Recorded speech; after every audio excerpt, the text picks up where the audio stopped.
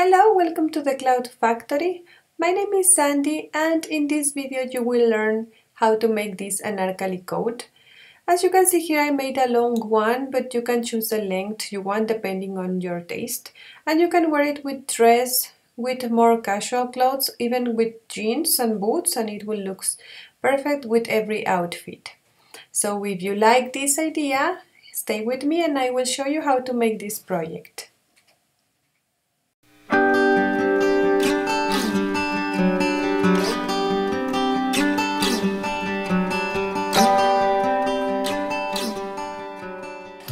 You are going to need our princess cut kameez or dress patterns. Here I have the back part. Here I have the front part. As you can see here, I have the princess cut traces already. And also I have a basic sleeve pattern. I just made it greased long, but you can also make it as long as you want. But for this design, I recommend you a long sleeve. Okay, if you don't have these patterns, in the description box below this video I will leave you the link for the video tutorial of that and also the link to get the patterns. Once you have it, we will make the following transformations. In the back part, we will keep the dart and the extra space for the dart, so trace it when you make your princess cut patterns. And once you have it, extend this line and from this point to the other points of the dart, build the skirt dart in this way to make a full dart. Now here in the waistline I am going to add 1 inch for loosing and also in the hips line. This is optional. If you don't want a very loose coat, then don't do it, because remember in our previous patterns we also add 1 inch for loosing. Then join these points. Now I will mark the full length of my coat. In this case I want 48 inch, so I will mark it here. And in that point I will trace a line, which is the baseline of my coat. And here I will mark the fourth part of the width I want for my coat, the bottom width. In this case I will mark 20 inch and I will join it with the hip point in this way.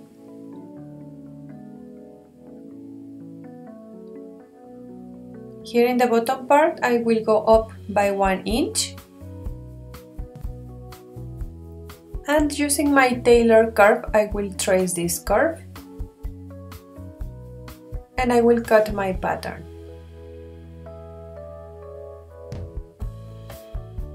And your back pattern is ready.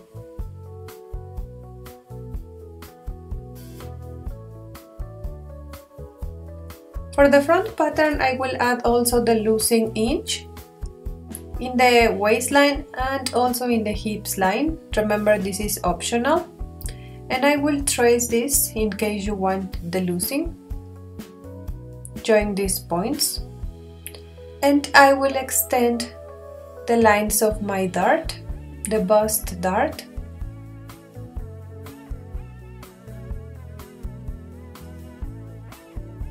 Now I will take the measurement of the width of my dart in centimeters. I have 4.5 centimeters.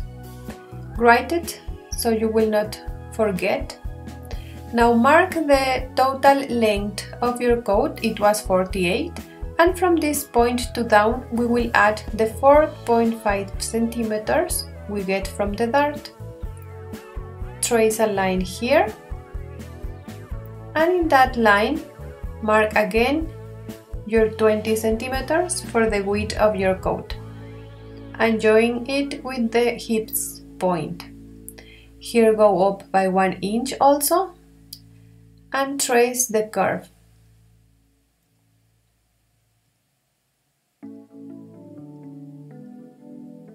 Now we will work with the neckline. You can make any design you want. I am marking here 13 inch, and from this point I will mark something like a heart shape line,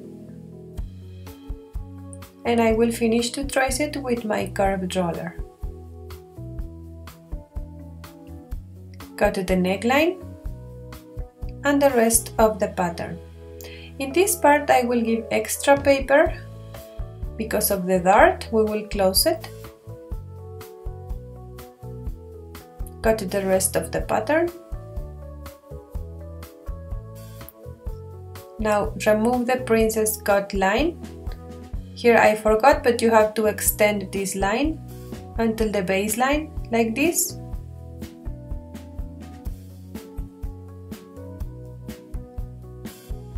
Now we are going to close the dart, fold it in this way, and then like this.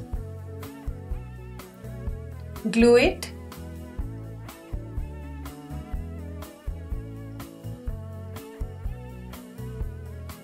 Then join these 2 points. That's why we leave extra paper.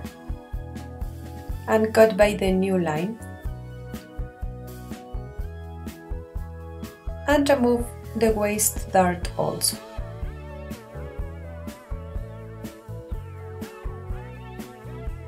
And there you have your front patterns, and the sleeve, just cut the pattern we have already. It's a basic long sleeve. And there you have your pattern ready. Now let's cut it in the fabric. Fold the fabric keeping the right side out in this way, and set your back pattern in the folded part of your fabric, because we need only one piece of this, and cut considering 1 centimeter for stitches all around. There you have it. Now let's move on to the front pieces. Fold the fabric again with the right side out. Set your patterns. From these pieces we are going to need 2 single pieces of each pattern. So cut it also considering 1 centimeter for stitches. And in this part I am cutting the folded part because, as I told you, we need 2 separate pieces of each one. Cut the other piece. And there you have it. Now for the sleeve, fold enough fabric to cover the length of your sleeve, remove the excess, fold it again, set your sleeve in the folded part,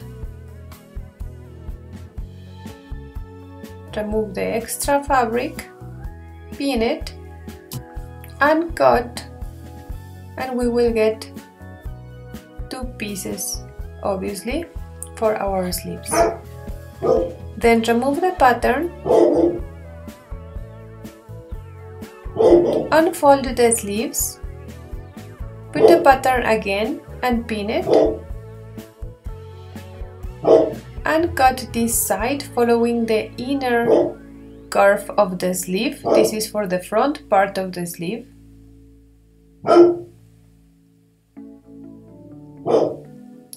And there you have your both sleeves. Now let's see how to stitch it. Remove the patterns of the front pieces. Take 1 piece of every shape, and we are going to attach it together starting from here to down. It's easier if you start from the bottom part, so we are going to start from here facing the right sides of our fabric.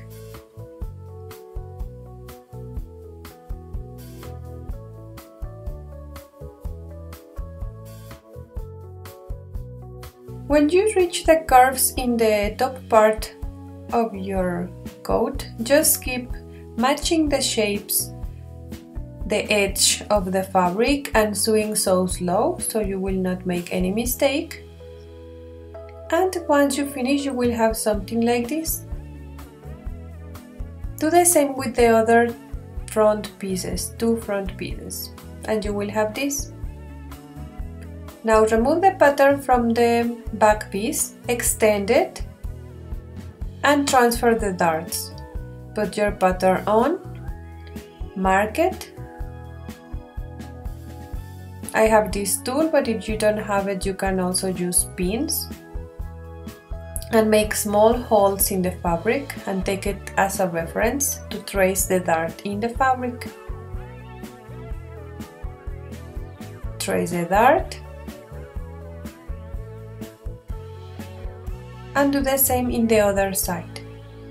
I am marking this in the wrong side of the fabric. Now close the darts, sewing by the external lines of every dart.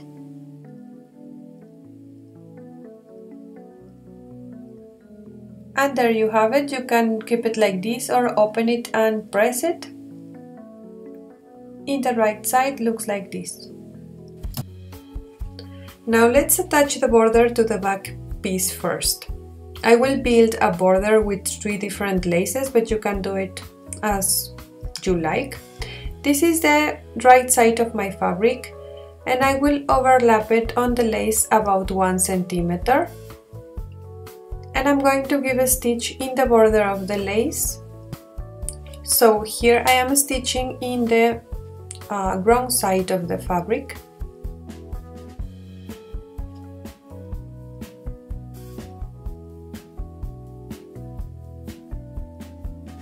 Now fold the lace to the right side of the fabric and give a stitch in the bottom border and press it. Now we are going to attach the second lace. Facing right sides of the lace, stitch them together, but only take the 2 laces, not the fabric. Like this.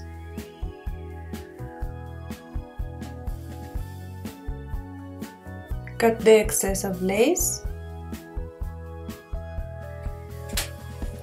and you will have this.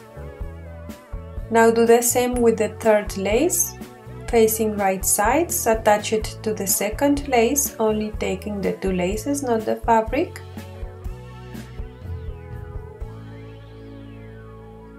And once you have it, press everything together.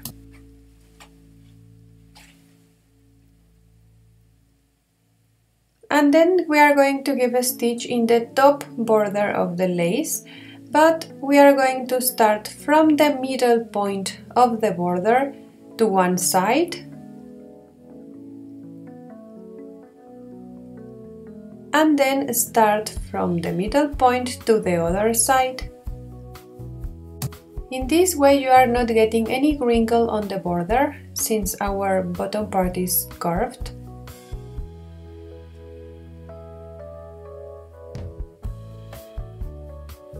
Once you finish, you will have a perfect border. Remove the excess of laces.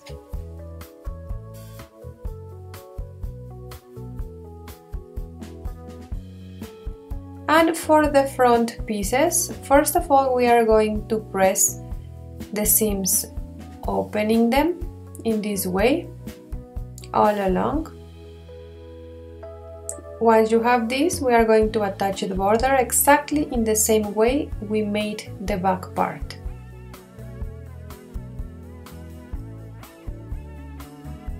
Once you have the borders, we are going to work with the inner line of your front pieces. I will only attach this lace here in the wrong side of the fabric, sewing in the border of the lace,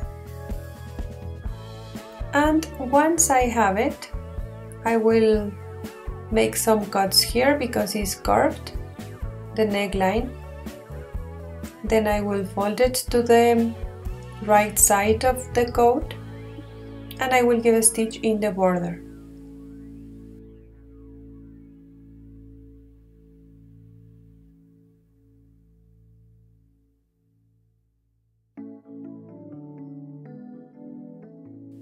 Now we are going to give a stitch in the external border of the lace.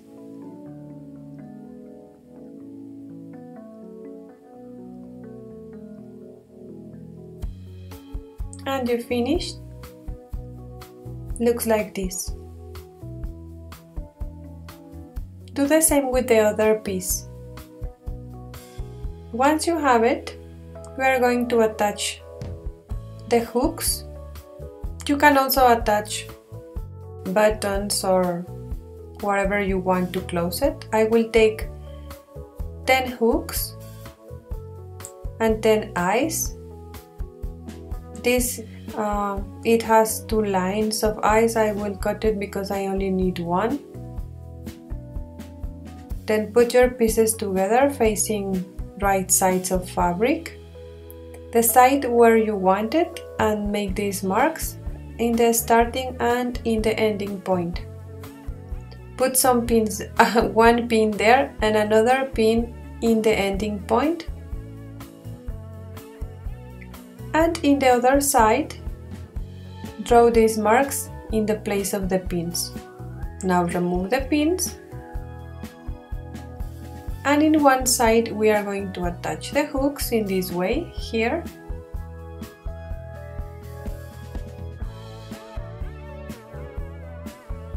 Matching the marks I made previously. I give a stitch here, now I will fold it and give another stitch here. Now I am attaching the eyes with a simple stitch. You can make it double if you want, and there you have it, like this. Now take the back piece and we are going to work with the neckline. I'm just going to attach a lace in the same way we attach bias binding. I want it in the wrong side of my fabric, so I am attaching first in the right side, in the border. Make these cuts. Then fold it to the wrong side of the fabric and give a stitch in the border. And also in the other side of the lace, in the other border of the lace.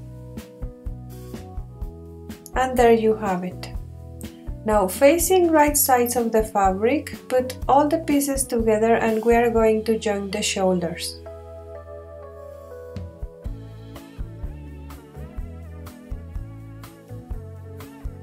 Once you have it, it will look like this.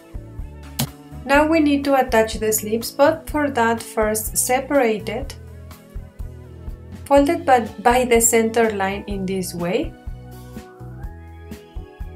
Here I have the front part of my sleeve, the front curve. The other sleeve folded in the opposite side. And here I have the front part of my sleeve. That means this is the right side of my sleeve. Keeping that in mind, we are going to attach the border of the sleeves first. This is the wrong side of the fabric and I will attach the lace here by sewing in this line. Now the second lace, in the same way I made the border for my back piece, attaching the both laces together. Now fold everything to the right side of the fabric and give a stitch here in the border.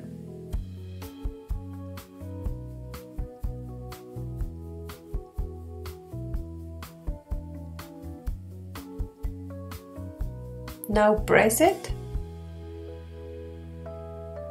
Now we are going to give a stitch here in this border to attach it to my sleeve.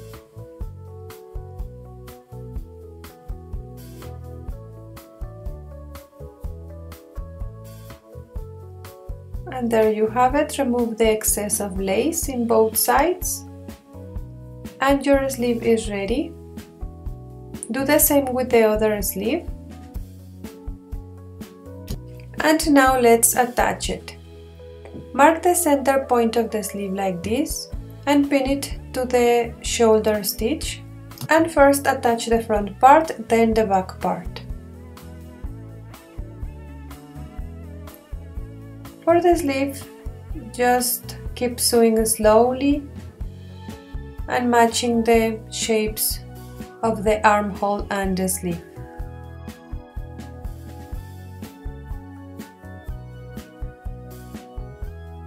Once you finish, your sleeve look like this. Do the same with the other one. Since we are working with net fabric for the sleeves, it's transparent, so I will fold the armhole seams to inside and give a stitch in the border to hide it. Now we are going to stitch the sides of the coat. Usually we start from here and all along this line, but since I work my borders separated, I will start from here in the bottom part.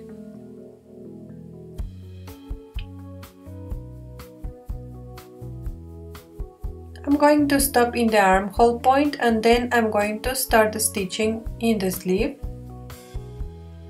until I reach again the armhole point. And there you have it. Do the same in the other side and your Anarkali coat is ready. As usual, I hope you liked this tutorial. If it's like that, share it with your friends and don't forget to subscribe to the channel for more videos every week. In the description box below this video you have all the information about how to get the patterns for this project, and also you have the links to my networks in case you want to contact me there. Also, I would love to see your creations in our Facebook group. You have the link in the same place in the description box below this video. And that's all. Happy stitches for everyone, and I will see you the next time.